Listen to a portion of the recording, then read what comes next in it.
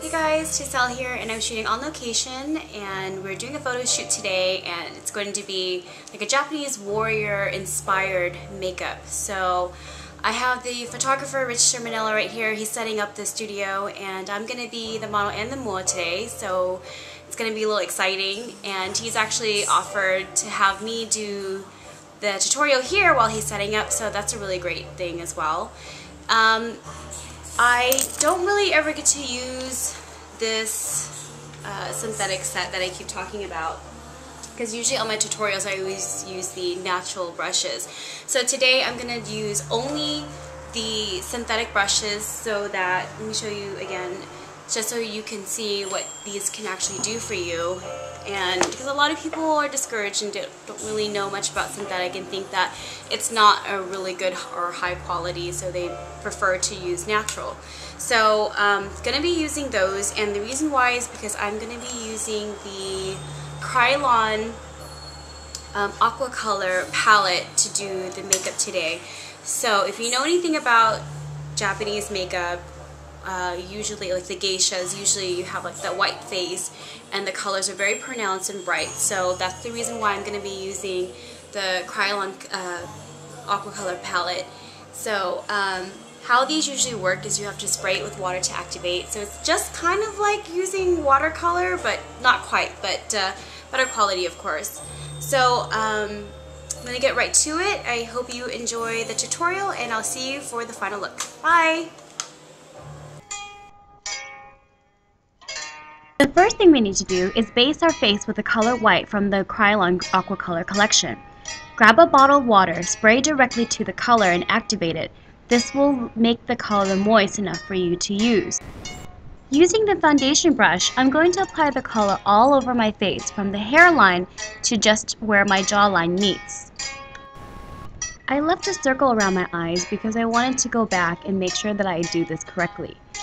Aqua Color is very sensitive to water, so I don't want to put the color too close to my eyes, because in case my eyes get watery, it will smear the makeup and might even get into my eyes. So be very careful when you're going around your eyes. What we're going to be doing later is cover it with eyeliner, and this will actually stop the color from running in case it does tear up. When you get to the lips, apply a little lip balm or chapstick, but make sure you only pat a tiny amount because you don't want the makeup to cake up. When it dries, it can be a little bit irritating and uncomfortable if you don't put on a little bit of moisturizer on your lips. For the eyebrows, I'm going to use the angled brush with the black Aqua Color. If you refer back to the picture, it has a very high and sharp arch. So to achieve this look, start low from the inner corner and gradually pull it out higher when you reach to the top.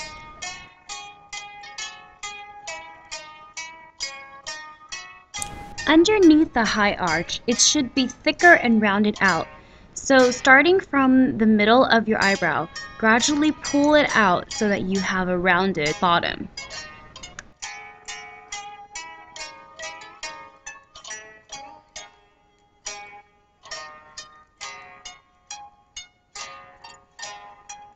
For this look, you're going to have very thick liner going around your eyes.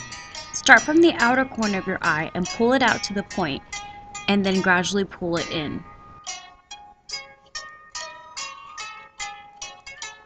Begin to line the bottom so it meets the outer corner. Remember, don't get too close to the lash line because we are using Aqua Color at this point. We will be going back with the gel liner to get into the waterline so that it will complete the look. Now that you got your outline, you can begin to fill it in. But notice that I'm still not putting the color on my lash line. With a precision brush, I used black gel eyeliner to fill in the waterline and my lash line. This is going to be a very dramatic cat look, so don't be afraid to pack on a lot of dark color. I even created a tip at the inner corners of my eyes. And don't forget, I also put on a very thick liner at the top as well. Using the smallest flat shader brush, I'm going to draw a pattern by starting from the tip of the tail and bringing it out to my hairline. Although the picture was red, I'm going to grill it up and use hot pink. Giving some space from the first outline, I'm going to draw the second outline, pulling it from the hairline going in. Once I hit that tail again, I'm going to make almost a U-turn and bring it back out to my hairline. Starting from the center of my eye, I'm going to pull the outline out and make it symmetrical to the top of the U. Now you can go back and fill it in.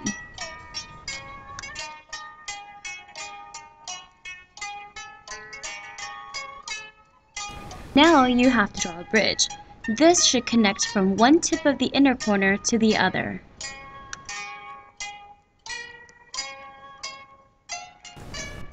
For the bottom design, we're going to start from the corner of the nose and pull it out to the hairline. The way that we do this is we actually pull the color up so that it looks like a little arch, and then we're going to bring it back down so it's lined up and parallel to the top design.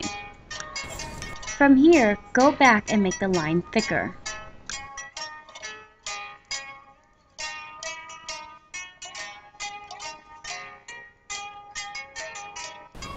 For the lips, I chose purple from the aqua color palette. I'm going to draw it as a geisha would. We're going to overemphasize the lips by drawing outside of the line. Notice that I only drew it halfway because we're going to be drawing a heart in the middle of the lips. To make sure my bottom lips are even with the top, I'm going to draw an outline from the left side and the right side, and then I'm going to color it in.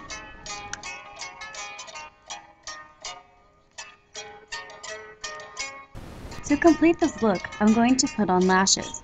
The first one I'm going to put on is short and very dense, so it gives me that smoldering look. For the second pair of lashes, I use one that's really long and pronounced in spikes. Normally people put this at the bottom and use the shorter ones on top, but I want to make sure that the tip of the lashes really show, so I don't want to weigh it down with the layer of lashes on top.